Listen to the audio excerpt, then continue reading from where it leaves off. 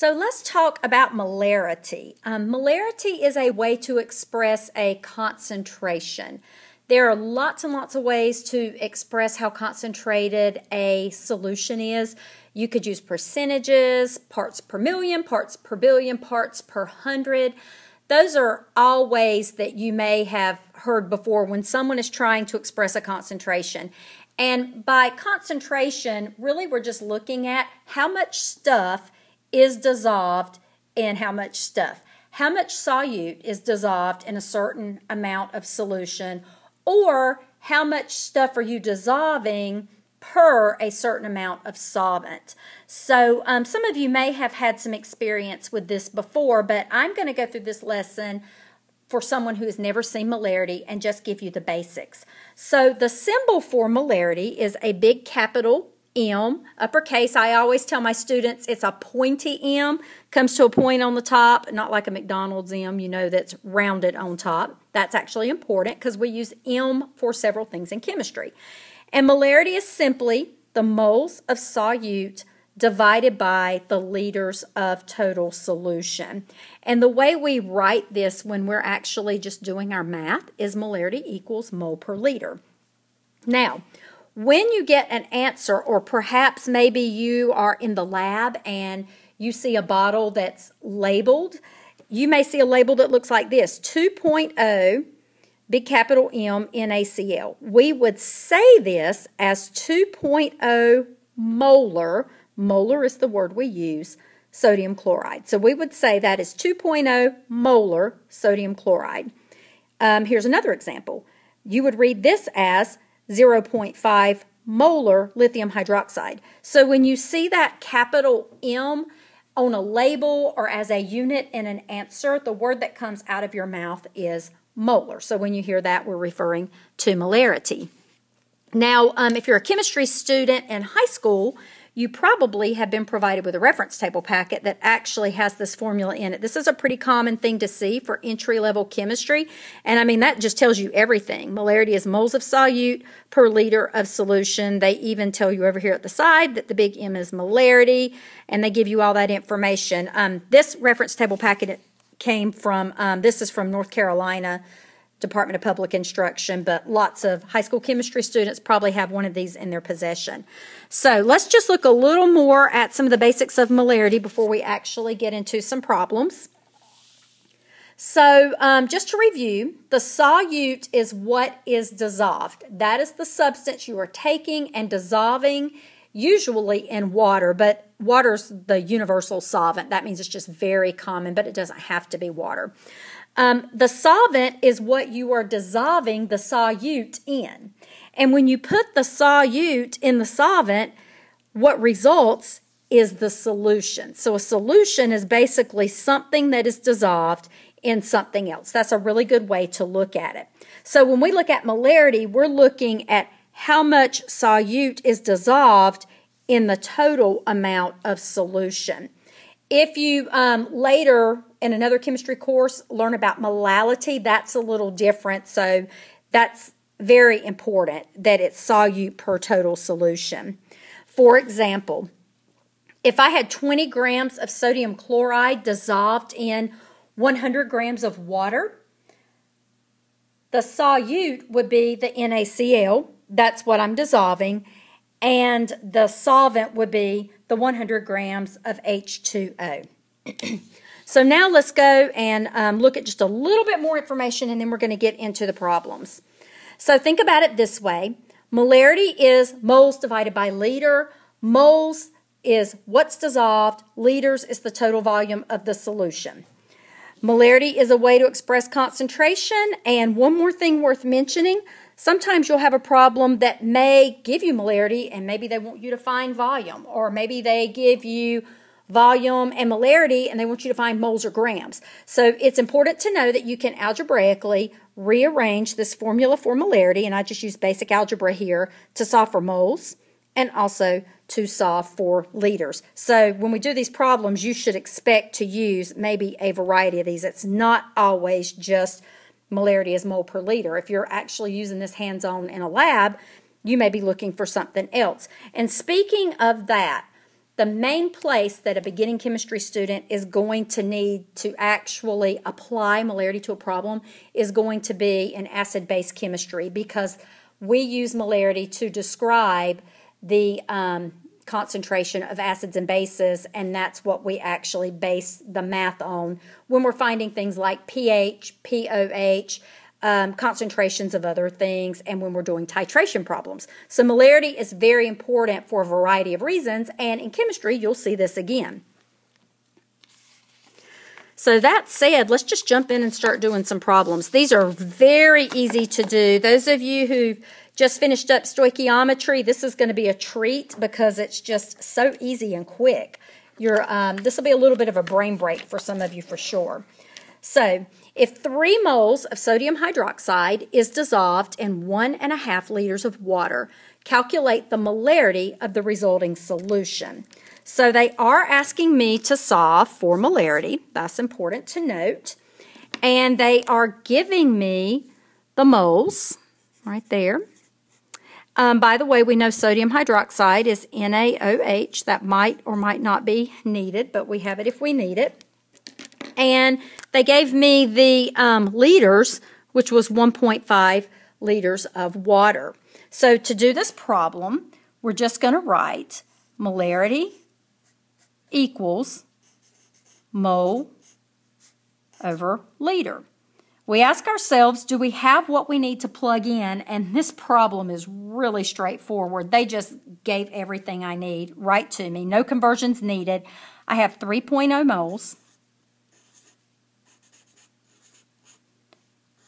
divided by 1.5 liters. And if I divide 3 by 1.5, that is 2.0 molar sodium hydroxide. We do want to label what it is. Just think if you were making this solution in a lab, you would make a label and label the container. That's very important, and that's what your label would look like. And just a reminder, when you see that big M, the word that comes out of your mouth is molar. So that's what I would call probably the easiest type of molarity problem that you will ever see. Honestly, they don't get much more difficult than this, but that's going to be our easiest type. So now let's look at another example. 35 grams of NaCl occupy a volume of 2,500 milliliters. What is the molarity of the solution? Once again, they are asking me to solve for molarity. This time, they gave me grams, and this is almost as good as them giving me moles because I can convert from gram to mole. So I'm going to label this as my moles, but knowing I'm going to have to convert that. And then the volume is 2,500 milliliters. Also going to need to convert that, but that's an easy metric conversion because remember, I have to have my units in mole per liter. So let's just go ahead and take care of this business. 35.0 grams of NaCl. We're just going from gram to mole, so we're going to divide by the molar mass. And if you add the mass of sodium, which is 23.0, to chlorine, which is 35.45, there's one of each. That is 58.45 grams of NaCl per mole. Grams cancel. If I divide 35.0 by 58.45, I'm going to get 0.60, and I round it up, moles of NaCl. So that's actually my moles right here that I'm going to use in the problem. I also have 2,500 milliliters. I know you guys could do this in your head, no problem, but I'm just going to write it out because I can't help myself.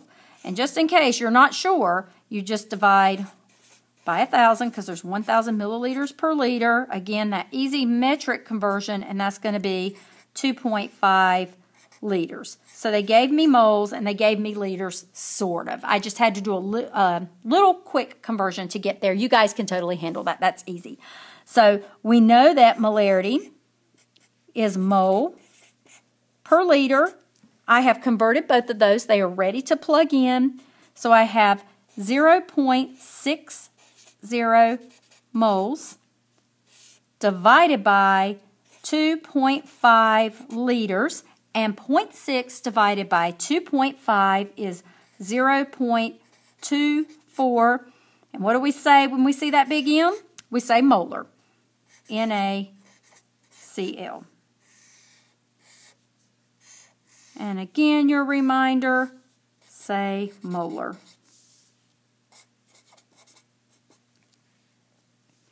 So that was almost as easy as the first problem. You just had to do a little housekeeping up front, and those are things that we have been doing for a long time. All right, let's take a look at example number 3.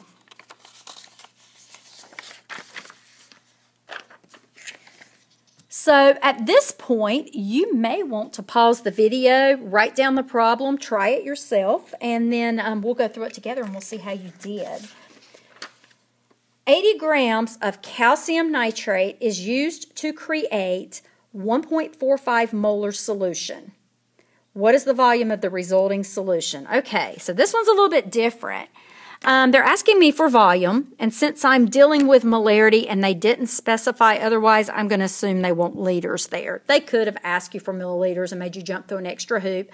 They didn't ask, so we're just going to leave it in liters. So it looks like I've got 80 grams of calcium nitrate. I know I can't work with grams, so I'm going to go ahead and convert that to moles real quick. So 80.0 grams calcium nitrate. Again, this is just a little housekeeping, getting everything in order. Now, if you add the mass of 2 times 3, 6 oxygens, to the mass of 2 nitrogens, because that 2 right there, and 1 calcium, you're going to get 164.1 grams. If that step was a little confusing, just go back and look at my video on calculating molar mass. It's super easy. So if I divide 80 by 164, I'm going to get 0.49 moles of calcium nitrate. So there's my moles. They gave me molarity this time, so I'm used to working with this formula. Molarity is mole per liter. But this time they are actually asking me to solve for liters. And if you'll remember, that's just a little basic algebra. And if you rearrange this formula, you're going to get liter is mole over molarity. So that's what we're going to work with.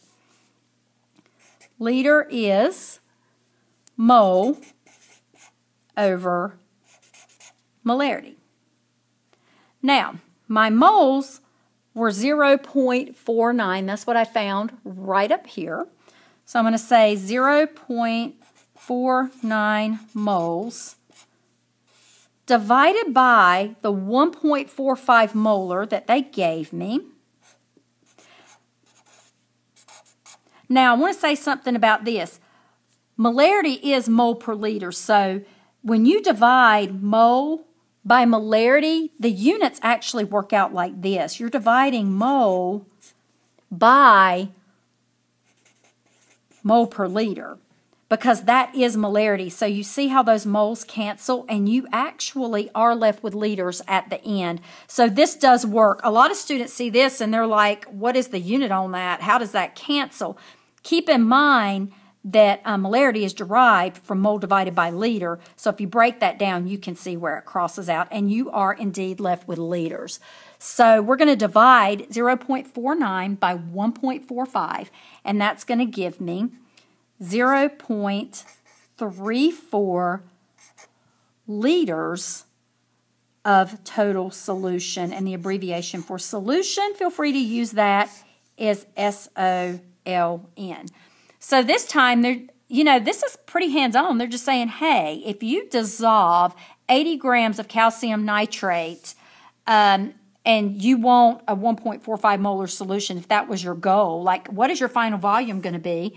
And it would be 0.34 liters. So this is something that you may actually use hands-on in a lab.